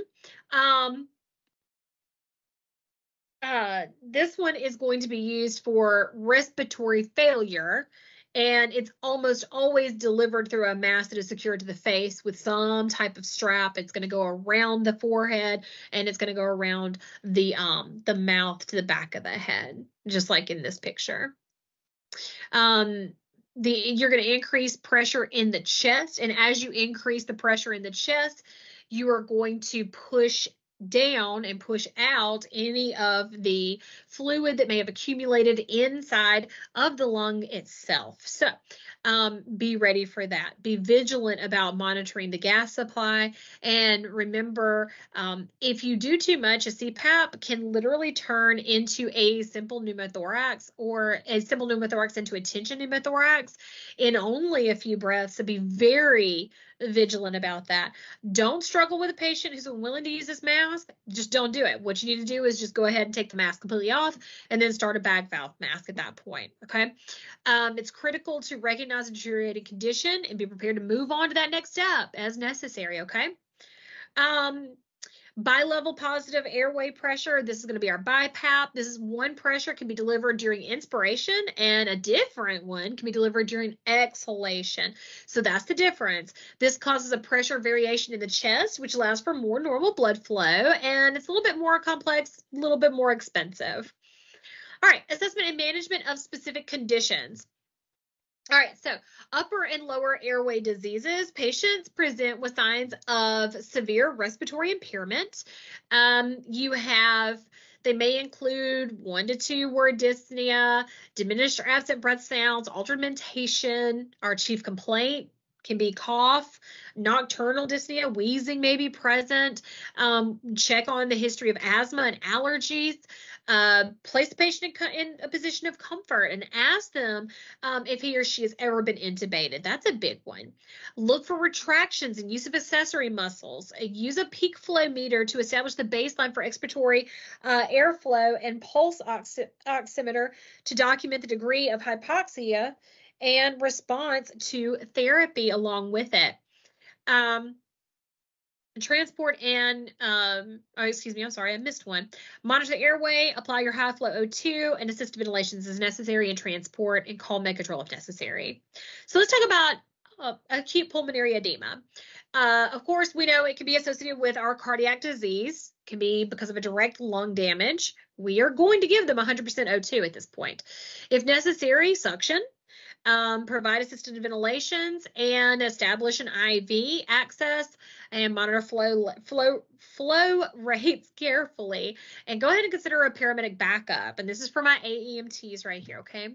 Aspiration, guys, anything that's inhaled other than gases, that can be vomit, that can be anything, right? So patients who receive tube feedings are at a particular risk for aspiration if they're placed supine immediately after receiving a large feeding.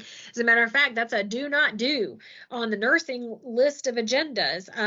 That was crazy, the amount of times I was asked, how many minutes do you wait until you lay a person down after they get a tube feeding?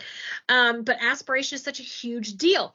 So it is because it's such a high mortality rate along with that. So avoid the gastric distension when ventilating, because that's going to cause vomitus in the airway, right? Aggressively monitor the patient's ability to protect his or her own airway as you go through this call, and aggressively treat any aspiration with suction and airway control if the previous steps fail. COPD, patients often find difficulty breathing when lying down. One question you can ask is how many pillows do you sleep on?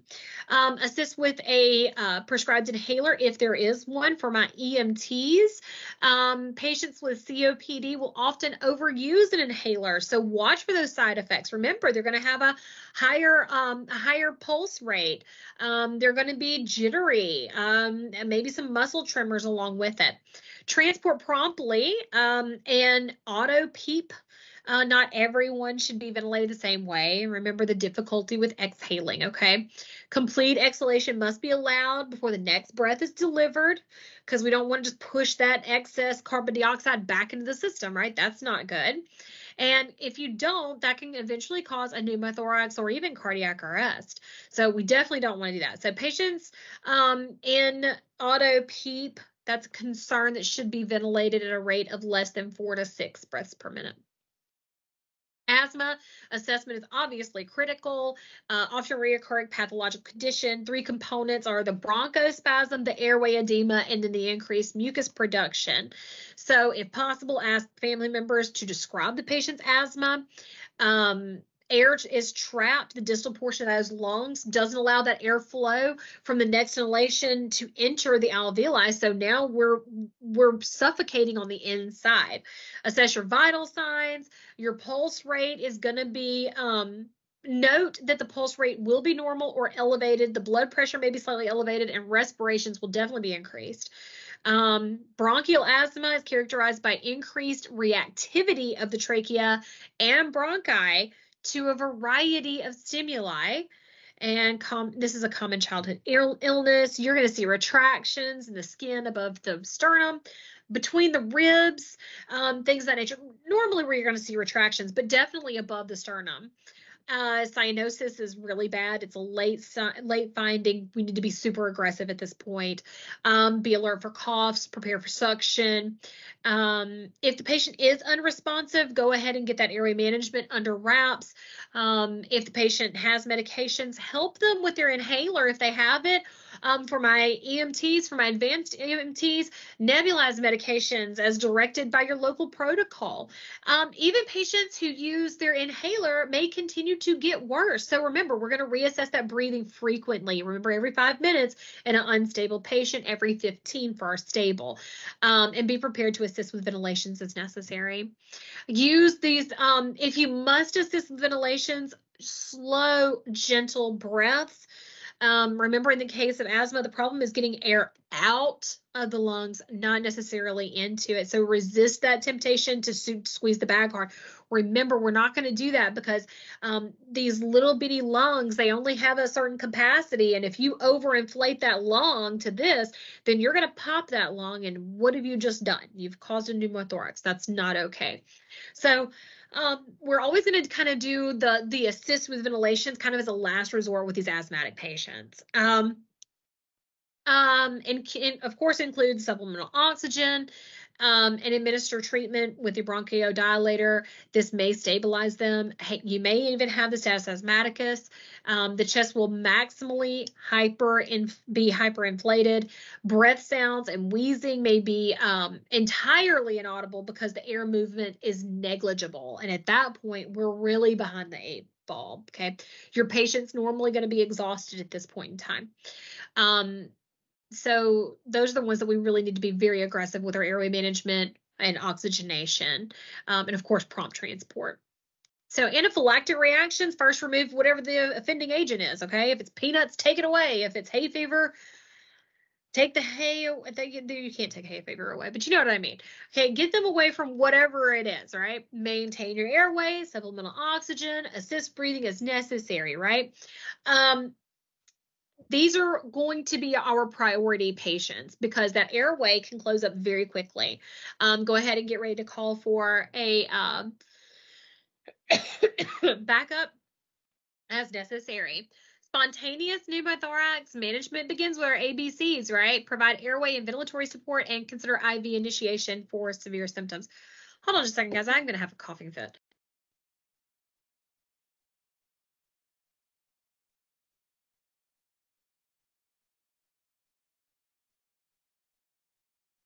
Okay. Sorry sorry about that. Provide your airway and ventilatory support and consider your IV initiation for severe symptoms. Pleural effusion, remember, we can't remove the fluid. That has to happen at the hospital by a doctor, but what we can do is provide support, and that's going to be oxygenation. And remember, we're going to take them not necessarily in a position of comfort, but try to get them sitting straight up too, okay? PE or pulmonary embolism, manage the airway and provide that high flow oxygen, initiate CPR for your pulseless and apneic patients, and don't stop. Good quality CPR can help dislodge that clot, and you can save a life that way, okay? Manage most severe cases as cardiac arrest of unknown origin. Hyperventilation can be caused by life-threatening illness or panic attacks. Give our supplemental oxygen and transport. Interventions for circulatory support and pharmacological interventions are rarely required here. A lot of it, guys, is just talking to someone, okay? And trying to get them to calm themselves down. So we're going to give psychological support. Now, there are carbon monoxide toxicity that may produce a falsely high oxygen saturation reading. So be cognizant of that, obviously. But when in doubt, go ahead and provide the 100% oxygen anyway. All right. Pardon me. Okay, so let's talk about obstructions of the airway. We have our upper airway obstructions. Partial, could be complete. If the patient can talk, they can breathe, just give them some oxygen and transport. We're not going to try to get that sucker out of there. We're just going to leave it alone. Don't hit any bumps on the way to the hospital. Just drive, okay? No condition is more immediately life-threatening than a complete airway obstruction. So if we're trying to get a partial obstruction out of the way and we accidentally make it a complete obstruction, well, who's going to have the egg on their face at the end of that one? It's going to be us. And you may, in fact, have a dead patient. That's really not good, right? So if it's partial, if they can breathe, if they can talk, hold on, let me get the stretcher. Okay. Remove the obstructed body according to BLS guidelines and administer supplemental oxygen as you go. Environmental or industrial exposure. Remember, they're going to have, usually they will have their own team available for help, okay? Once a patient is deconned, gather all the information about the substance, give O2 as necessary, ventilate as necessary. If the upper airway is compromised, aggressive airway management may be required, and you may have to go ahead and contact paramedics and get them en route too. Bronchiolitis, we're just going to support for the most part, provide supplemental oxygen, and be prepared if necessary to BVM. Respiratory or RSV, look for signs of dehydration, start an IV if necessary for my advanced EMTs. Remember, we're not going to be aggressive with these either as far as hydration status. Treat airway and breathing problems as necessary. Croup, remember, humidified oxygen is our best bet. It's our best friend when we're talking about croup. Kids, allow the patient to assume a position of comfort. So if they want to, usually they're going to sit up. Administer nebulized epinephrine if dictated by local protocol. That's going to be for my advanced EMTs, okay?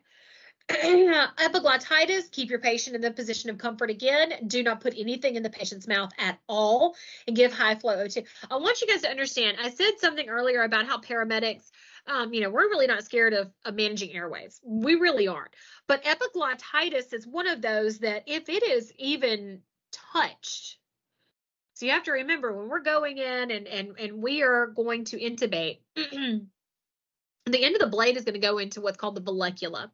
And as we move the airway up and we're looking, we're going to touch the epiglottis. The ET tube will run across the epiglottis. And if a patient has epiglottitis, just touching the epiglottis can cause an already inflamed epiglottis to really become so super inflamed that it literally becomes a complete airway obstruction. So when we say do not put anything in the patient's mouth, we mean nothing. Okay, you're not going to give them, ice chips because they're dehydrated. These people are drooling, okay? These people are getting just enough air in and out to survive in some cases when it's that bad. So I want you to understand where I'm coming from as a paramedic. We don't mess with those. We wait until we get them to a hospital to where they can have people with more resources than just one person in the back of an ambulance, if you will, okay? Pneumonia. We're going to monitor our ABCs, high flow O2, ventilatory support is necessary, and IV fluids for these people. If a high fever is present, go ahead and cool that patient. Pertussis, infants, young children should be treated in a hospital. Watch for the signs of dehydration. Yes, you can go ahead and start that IV for my advanced EMTs. Also, go ahead and get suction as necessary. We're going to give them oxygen as necessary, naturally. This is easily prevented with vaccines. So you have a lot of adults that are getting this, the whooping cough vaccine, okay? Advanced EMTs and even EMTs, go ahead and check your immunization status and or get a booster, okay? Airway obstructions in children, perform the most appropriate airway clearing technique and provide oxygen and transport. Heart failure. Remember, high blood pressure and low cardiac output often trigger sudden pulmonary edema. And with that, we're going to have some major issues with breathing, right? So we're going to treat our ABCs and we're going to be pretty aggressive with that. Now, tracheostomy dysfunction, we're moving into something different. Children with chronic pulmonary medical conditions may use a home ventilator connected to a tracheostomy tube. This is placed in the neck, and there are multiple complications that can happen, including secretions to mucus plugs to even foreign bodies. There are bleeding, leaking, dislodgement, infections. So we're going to establish a patent airway first, place the patient in a position of comfort, and then suction to clear the obstruction.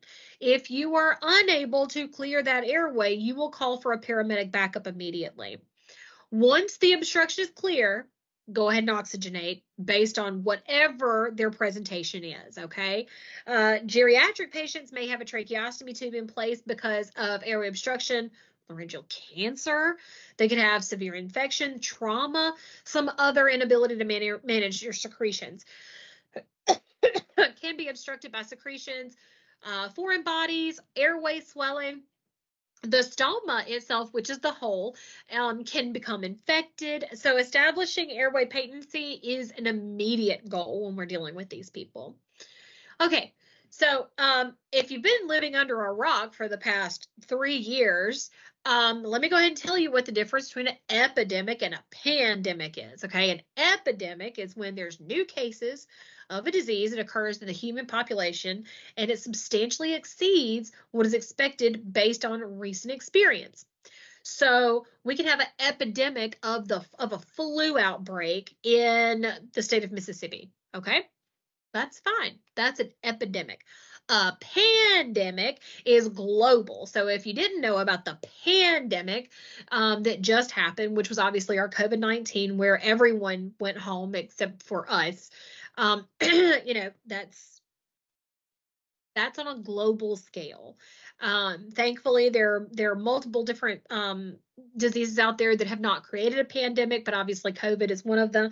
You can have a flu pandemic. There was, what's crazy is that the last pandemic that we had was in the 1910s, I believe, and somebody probably will correct me. You probably already know which I'm talking about, but I think 1913 through 1916 was a flu pandemic, and it killed thousands and thousands of people.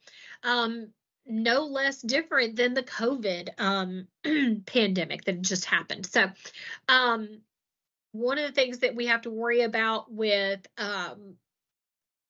pandemics and epidemics, either one, people say, oh, well, influenza is a big deal. It really is, whether it's flu A or flu B. And the reason for it is because it can hit a different strain immediately and move on. Even though you have A and C or A and B, I promise you, it can cause even more serious disease on the respiratory route later on. So what do? We wear a PPE. gloves, eye protection, HEPA respirators at a minimum. Okay. Remember, viruses can live on for several days on surfaces. Remember, frequent hand washing is the most important. Every single test I've ever had in my medical career, EMT, paramedic, and nursing exam, literally every single one of them had a question about hand washing on them. I'm not kidding. Okay. So if you don't know this already, please know hand washing is the best way to help not spread diseases. Okay. Also, remember our vaccinations and staying up to date with the latest CDC recommendations. Place surgical masks on those patients who we suspect of having a respiratory disease. And we wear a HEPA respirator during aerosol generated procedures such as suctioning or even CPR, especially with these patients. Okay, so I'm going to go ahead and stop recording. So bye from everybody watching the recording.